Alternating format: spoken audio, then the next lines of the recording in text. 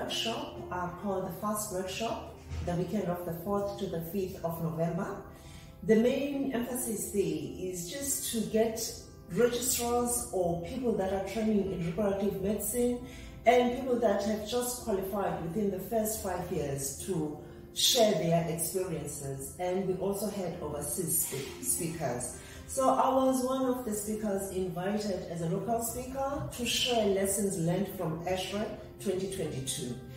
So the main thing about the workshop was Oncofertility. There were lessons about Oncofertility, the emphasis as to people need to educate. Gynaes need to educate doctors about Oncofertility as an option available for patients.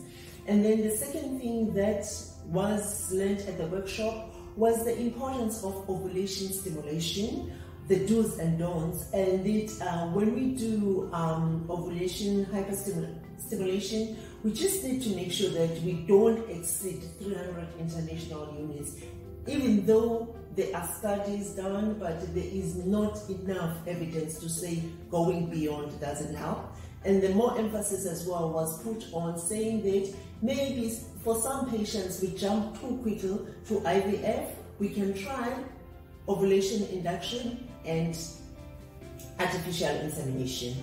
But then the highlight of the talk for me was the emphasis going back to basics, understanding how the corpus luteum works and natural frozen embryo transfer cycles being the highlight of the day, whereby we need to focus more on doing natural frozen embryo transfer. Yes, there are problems with that because we cannot predict when the transfer needs to be done, but it was more explained why is the corpus luteum an important part of the pregnancy.